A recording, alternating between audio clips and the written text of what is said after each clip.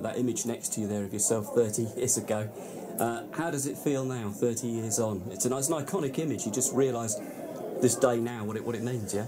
Yeah, so you don't like to... you suddenly think, where's those 30 years gone since we lifted that trophy? But when you see, we see a rerun of some of the TV footage after the game, and I've got to admit, I do look quite a bit younger than I do now, so that's where those 30 years have gone. But no, it's amazing that, say it was such an iconic final.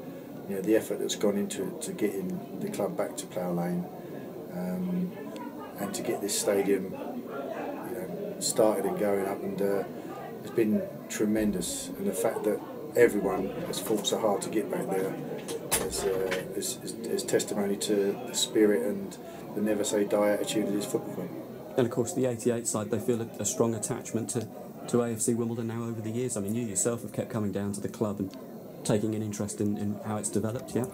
Well, this is, it's part of my history, and that's the sad thing, that when you look at your history, and many players, when they finish playing football, they have a affiliation with their former clubs, and they go down there, they might do match day hospitality because they want to be involved, and my Wimbledon is no longer here. This is my Wimbledon now, so it's a big part of me, and hopefully it'll be ongoing for a long time to go.